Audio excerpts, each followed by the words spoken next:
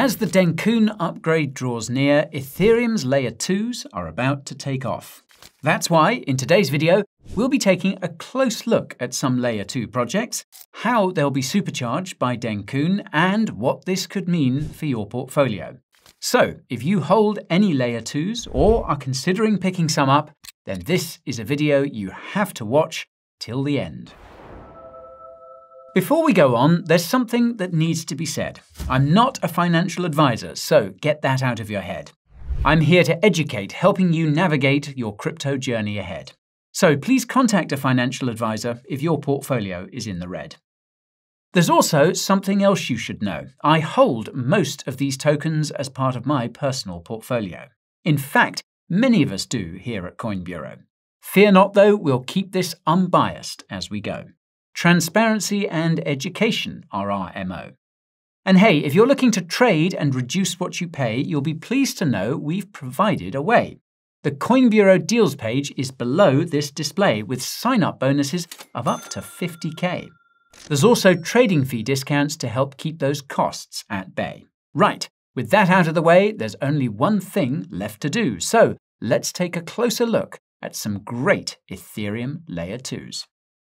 Okay, with that out of the way, let's quickly recap what the Dencun upgrade actually is. Note that we recently did a very thorough deep dive into Dencun, and I'll of course leave a link to that video in the description. For now though, here's the TLDR. Dencun is a data availability upgrade that introduces proto-danksharding to Ethereum. Now, proto-danksharding is the first step towards, well, actual danksharding, which is the method that Ethereum will use to break its blockchain into smaller portions, or shards, which can process transactions faster and cheaper than Ethereum can currently. In order to set the stage for danksharding, proto-danksharding acts as a precursor, introducing something called data blobs. These blobs are like attachments to normal data blocks, with both being processed together. Without getting too technical, Ethereum won't see any changes to the Layer 1 main chain, at least not directly anyway. You'll have to watch that aforementioned video to understand just what I mean. Instead, the main beneficiary of Dencun will be Ethereum's Layer 2 ecosystem, specifically roll-up solutions. Dencun will bring cheaper fees and faster transactions to these Layer 2s. This scalability is what will help Ethereum itself in the long run, as once danksharding comes later down the line, Ethereum will see exponential efficiency improvements. These are very much needed, as despite Ethereum being a crypto titan, it's been struggling lately to keep up with the rest of the market. This is in large part due to it being slower and more expensive than other Layer 1 rivals, such as Solana. And incidentally, we also did a video recently comparing these two Layer 1s, and the link for that is also down below. Anywho, if Ethereum is going to keep up with its competitors, scaling needs to come, and soon. For perspective, Ethereum can currently process around 15 transactions per second, whereas Visa can currently process around 24,000 transactions per second. So just a little catching up to do then. This highlights exactly why Dencun will be so bullish for Ethereum Layer 2s. So with that in mind, let's take a look at some, shall we? Okay, our first Layer 2 in the spotlight is Arbitrum. Now, Arbitrum is an optimistic roll-up scaling solution which allows for increased throughput and reduced fees for Ethereum transactions. Now, for reference, roll-up solutions will, well, roll up transactions into one bundle and then process that bundle away from the Ethereum Layer 1 chain. The transactions are then executed off-chain while assets are held in a smart contract on-chain. And by the way, if you're enjoying the video so far, show it by smashing those like and subscribe buttons. Now, optimistic rollups are one of several variants of this scaling method. They are optimistic in the sense that they use a trust-based model to verify transactions with the optimistic presumption that the data sent back to the main blockchain by validators is legitimate. Validators check this data during a challenge period, which is typically a 1-week window. Challenge periods are where validator nodes can submit a fraud proof if they find transactions that seem a bit sketchy. Notably, this 1-week challenge period means you must wait 1 week to withdraw any crypto you have on an optimistic layer 2 to the Ethereum blockchain. Anyhow, Arbitrum was created in 2019 by Off-Chain Labs, a New York-based development company founded by Ed Felton, Stephen Goldfeder, and Harry Kolodner, all three of whom are former Princeton University researchers. These three giga-nerds each have years of experience in computer science, cryptography, and blockchain, with Ed even once serving as President Obama's CTO. Now that is quite a resume. Arbitrum was soft-launched in May 2021, receiving lots of attention from developers right off the bat. As of July 2021, Arbitrum already had around 300 active dApps. Arbitrum's mainnet, Arbitrum 1, was then launched a few months later on the 31st of August 2021. Arbitrum then released ARB, its native governance token, around 18 months later in March 2023. ARB was initially airdropped to early users and DAOs that interacted with the Arbitrum network. Now, Arbitrum consists of several features alongside the main Arbitrum 1 chain. One of these is the Arbitrum Nitro tech stack, which developers can leverage to build orbit chains. Orbit chains are essentially other chains that are launched on the Arbitrum network. This is why orbit chains are commonly referred to as layer 3s.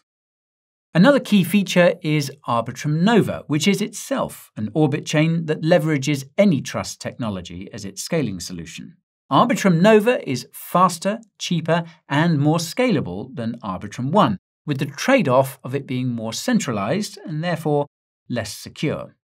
Where Arbitrum 1 is seen as a better option for general-purpose use, Nova is more suited for more specific niches like blockchain gaming, NFTs, and social media. As a fun fact, Nova was used by Reddit for its community points, namely moons, on the r/cryptocurrency subreddit.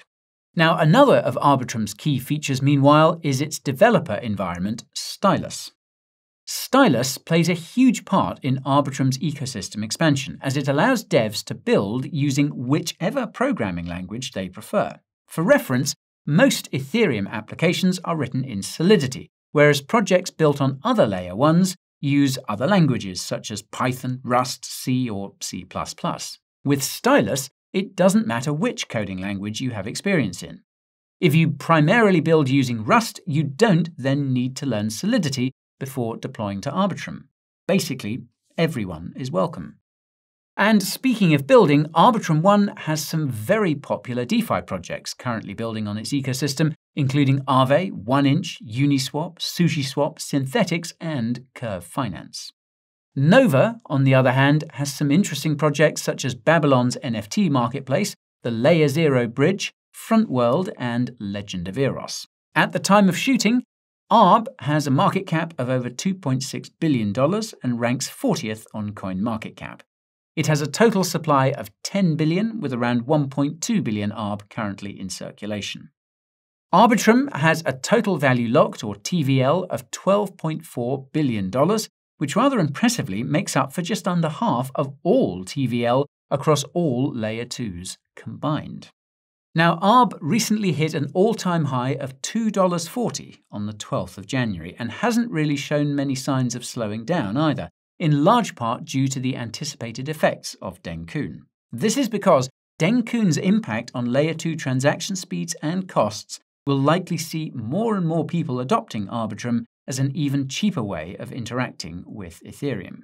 Now, blockchain gaming and social media have been in the minds of many investors as leading bull market narratives. When Dencun increases Nova's efficiency, the games built upon it will be more stabilized and robust, improving the overall user experience. And when this happens, developers can then turn their focus to improving the games themselves. Better games means more players, which means more adopters, which means more cash inflows, which means more funding for developing even better games. You get the point. So it's safe to say then that Arbitrum is set to benefit massively from Dencun. But what about its competitors? Well, this brings us to arguably Arbitrum's main competitor, Optimism. As you'll have no doubt gathered from the name, Optimism is another optimistic roll-up solution with similar technology to Arbitrum's. Optimism was actually the first Layer 2 scaling solution to implement optimistic roll-ups. Now, the main difference here is that where Arbitrum uses a multi-round fraud-proof system to authenticate transactions, Optimism only uses a single round. This in turn makes Optimism inherently faster. As mentioned earlier, Arbitrum's fraud-proof system takes transactions away from the Layer 1 to be processed, whereas Optimism only makes transactions faster on Ethereum. This means that although transaction finality is improved, it doesn't have any impact on gas fees. Put differently, Optimism is faster but more expensive, whereas Arbitrum is slower but more cost-effective. And there are other differences too. For instance, Optimism leverages the Ethereum virtual machine, or EVM, whereas Arbitrum has its own custom version, the AVM.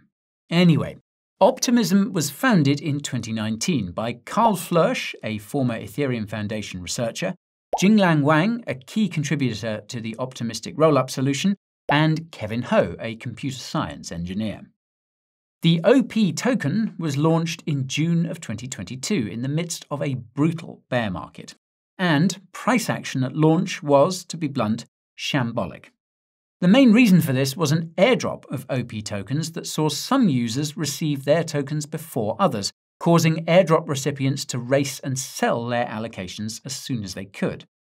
The result was an instant price drop of around 83%.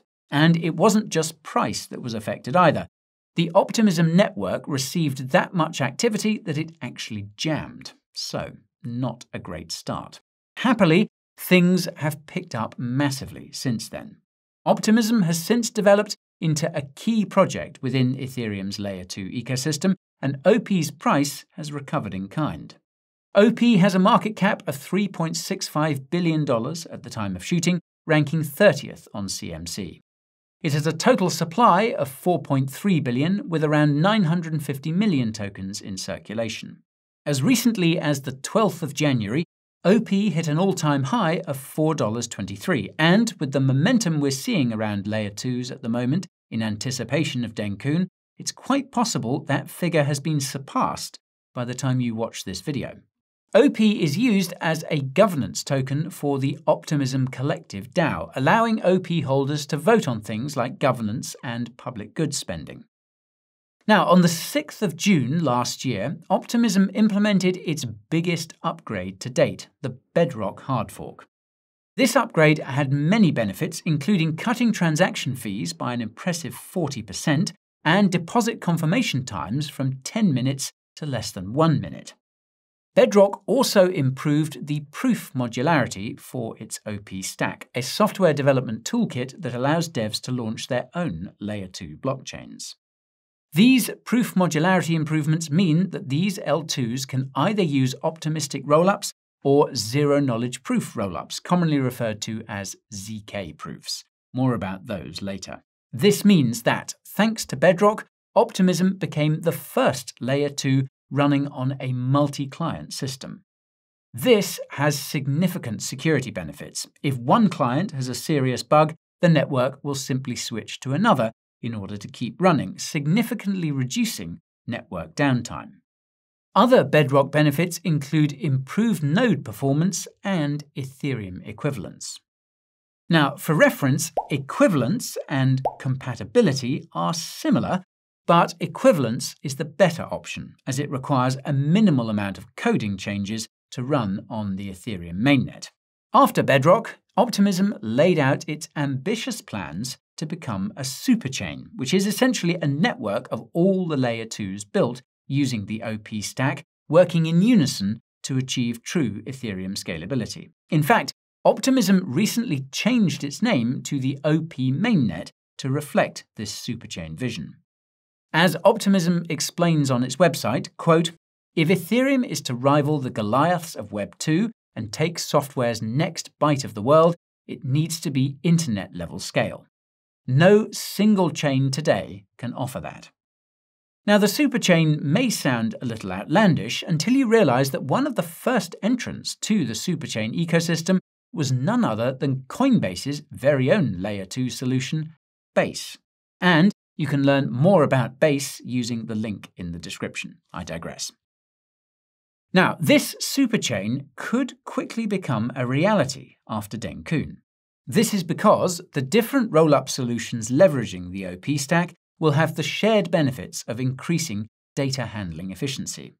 Each individual Layer 2 roll-up solution being boosted is one thing, but combining these benefits into one overall master network, now that could be something spectacular. Okay, another Layer 2 that stands to benefit from Dencun is Immutable. Now, while nobody can say for sure which narrative will be the one driving the upcoming bull market, many speculative eyes are on GameFi. Determining exactly which blockchain game will perform best is pretty difficult, but placing your bets on the underlying infrastructure could be a safer option. A gaming-focused blockchain will need to focus on scalability, quality, and, above all else, user experience. And this is exactly what Immutable aims to achieve. Created by brothers James and Robbie Ferguson, along with Alex Connolly, Immutable started out in 2018 as Fuel Games, before rebranding to Immutable in 2019. James, Robbie, and Alex were students at the University of Sydney, studying computer science before dropping out to launch their project. Immutable presented a solution to Ethereum's high transaction fees by offering a highly scalable alternative, featuring a better user experience that offers instant trading and zero gas fees on minting or trading NFTs, all while leveraging the security of the Ethereum network. Immutable now boasts a collection of 150+ games and over 20 marketplaces, and some impressive partnerships with the likes of Amazon Web Services, Polygon, Ubisoft, and GameStop, to name a few. Immutable's infrastructure consists of two key components: the Immutable zkEVM and Immutable X. Immutable zkEVM is the first of its kind. According to its website, quote, "It's a blockchain for games that offers EVM compatibility, low cost, massive scale, and Ethereum security." Powered by Polygon, the Immutable zkEVM allows gamers to enjoy advanced, high-quality gameplay whilst also paying zero gas fees. Meanwhile, Immutable X is the name for the optimized game-specific zk rollup tech. It's built for high-performance games, streamlined gameplay mechanics, and it allows devs to mint an entire NFT collection completely for free. Now, Immutable's TPS is already quite impressive, even before Dencun. According to the Immutable X page, quote, "While Ethereum can only comfortably handle roughly 15 transactions per second, Immutable X's throughput capabilities are over 600 times more efficient. A bit of quick maths will tell you that this brings Immutable X's transaction speed to 9,000 TPS. At the time of shooting, IMX has a market cap of $4.5 billion, ranking 22nd on CMC. It has a total supply of 2 billion, with over 1.3 billion IMX currently in circulation. Immutable itself has a TVL of $271 million, accounting for just over 1% of the overall Layer 2 market share.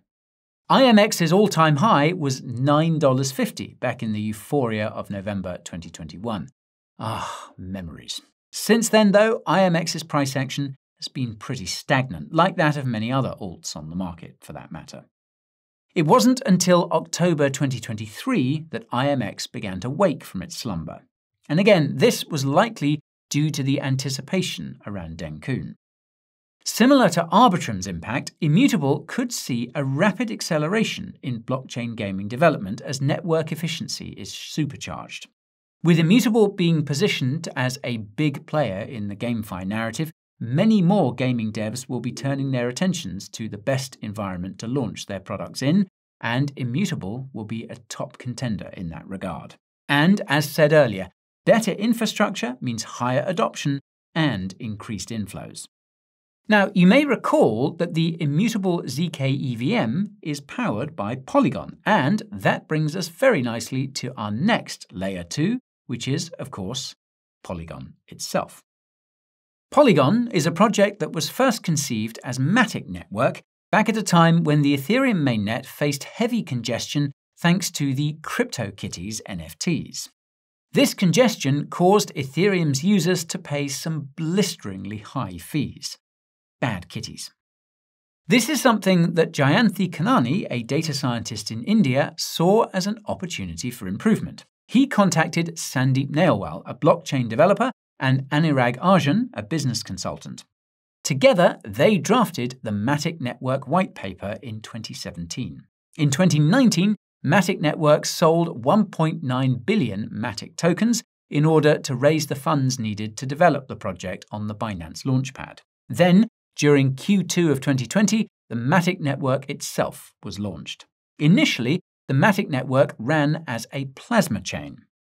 Now, explaining plasma chains can be a little confusing, but a very brief overview is as follows. Plasma chains are essentially child chains that take some of the mainnet's data and then send it to their own child chains. These secondary child chains act like a sublayer to the plasma chain. The plasma chain will then send information back from these child chains to the mainnet to boost its data handling.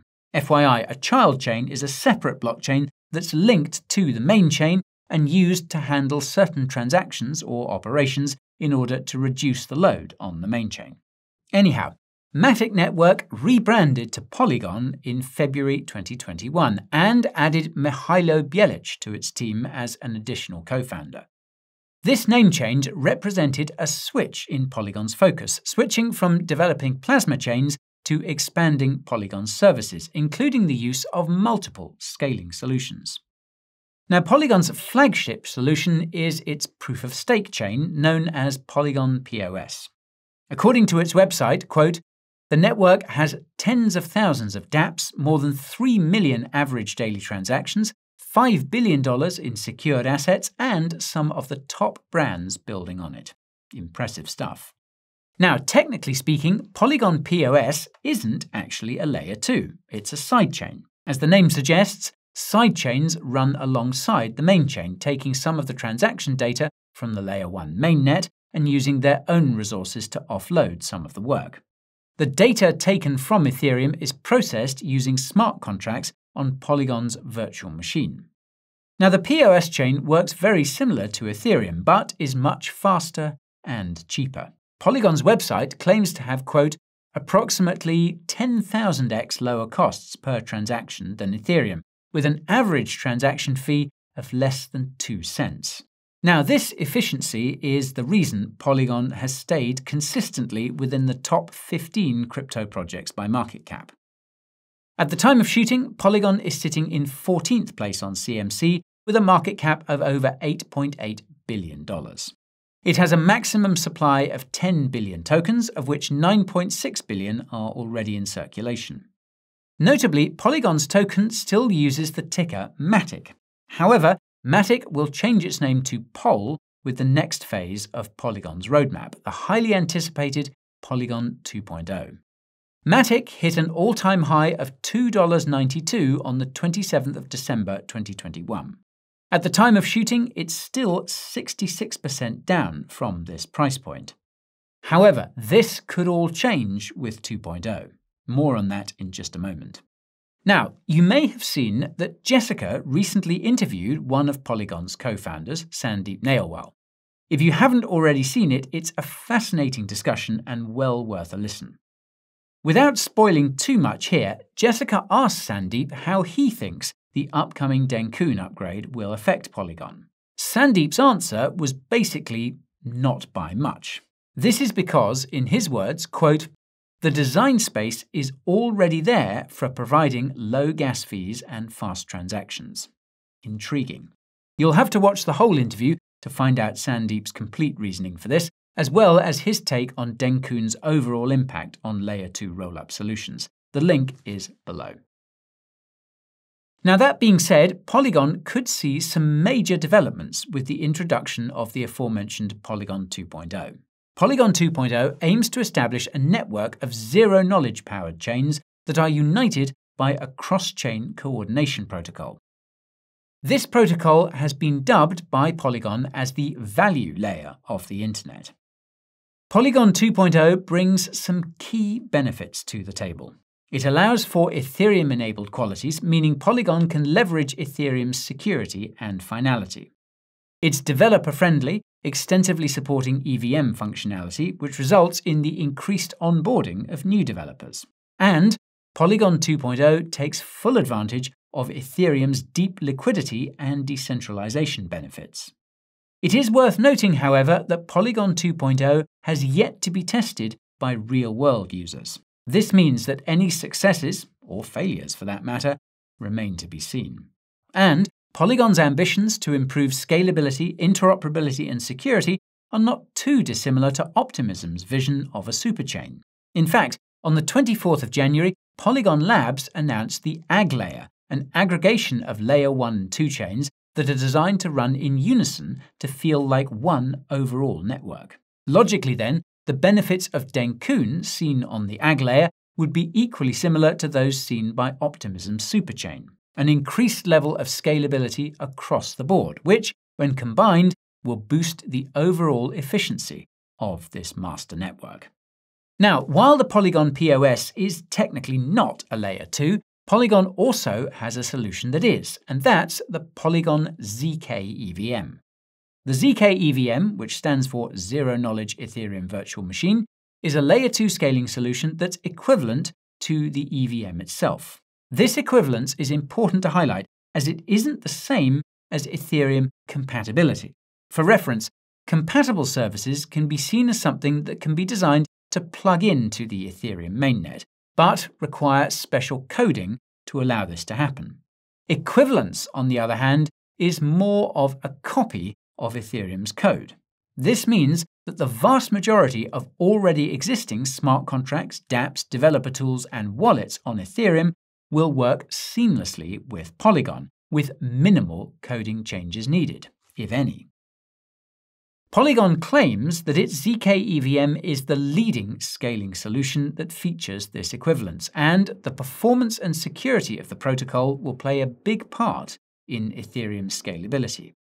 It also claims that the zkEVM has better finality times than other Layer 2 solutions, including optimistic rollups. And the zkEVM has some of its own key benefits. One of these is the low costs for transactions for end users, which aims to improve the overall user experience. Another is its high performance with fast finality times and a great variety of dApps tailored to a multitude of use cases. According to its website, Polygon states that the use of its zero tech makes it the fastest zero-knowledge proof in the world. As mentioned earlier, the zkEVM features full EVM equivalence, meaning that devs can easily deploy onto the network and can concentrate on improving their code rather than rewriting it. And, most importantly, the zkEVM benefits from an increased level of network security. This is because it inherits the security of the Ethereum mainnet with the additional benefit of batching transactions. On top of this, data stored on the network cannot be changed or corrupted. The TVL for Polygon's zkEVM is just over $147 million, and the average gas price is around 65 cents. What's important to remember here, though, is that it's still in beta mode. This only makes the protocol's achievements that much more impressive, and it'll be fascinating to see how it will develop and improve over time. This is where Dencun's impact could really make a difference. Because while 65 cents isn't bad when compared to the mainnet, there's still a lot of room for improvement here. With the zkEVM serving as a roll-up solution, it's in prime position to take advantage of cheaper data handling, increased transaction speeds, and further improvements to the overall UX. Now, there are many other Layer 2 protocols out there, and indeed some that have yet to launch. This latter group includes the Astar zkEVM, which is a zk rollup solution leveraging Polygon's CDK. Then there's the BOB protocol, which stands for Build on Bitcoin and which uses Optimism's OP rollup stack to natively support Bitcoin transactions for things like ordinals, inscriptions, and Bitcoin's dApps. Another, meanwhile, is Frame, which leverages Arbitrum's Nitro technology to help scale NFT adoption in the Ethereum ecosystem. And there's Aztec, a standalone open-source Layer 2 network that brings programmable privacy and scalability to Ethereum. Now, I should point out that these projects were selected at random from a list of 36 upcoming Layer 2s, according to the L2Beat website. I'll leave a link to this list below for you to take a closer look if you wish. That said, these all have one thing in common. They will immediately inherit the benefits of Dencun right off the bat. Whereas many other existing Layer 2 projects have had to work towards lower fees and higher transaction speeds, Dencun means that half this battle has already been won before these newcomers have even stepped onto the field. Make no mistake, already existing Layer 2s will benefit, but brand new Layer 2 projects offering some new innovations could see explosive adoption, with potential gains that have, until now, been perhaps unprecedented. And that's all for today's video, folks. But what do you think? Do you have your eyes on any other Layer 2s? Do you think Dencun's impact will be as disruptive as expected, or a bit of a nothing burger? Let us know in the comments. We always love hearing from you. And while you're down there, why not smash that like button and subscribe to the channel? Also, be sure to ping that notification bell so you don't miss our next release. And if this video has inspired you to stock up on some of those Layer 2 tokens, then be sure to check out the Coin Bureau deals page. There you'll find trading fee discounts of up to 60% and sign-up bonuses of up to $50,000 on some of the best crypto exchanges. The link to that page can be found below. And if you want to find some of the best crypto clothing out there, then be sure to check out the Coin Bureau merch store. Link for that is also in the description. Okay, thank you so much all for watching, and I'll see you next time. This is Guy signing off.